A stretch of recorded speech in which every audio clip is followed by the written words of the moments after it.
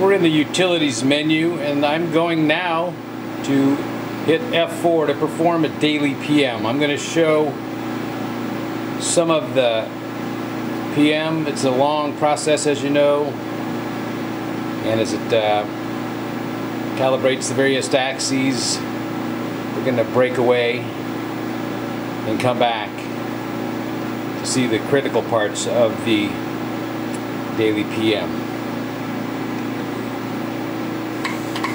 And I've put these monitors next to each other. It's much better for the aspect ratio of our video here. So normally you will run them one above the other, of course.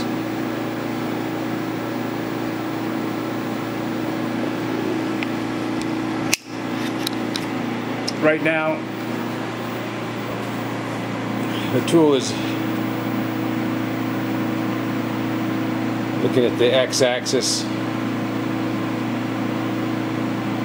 I'll come back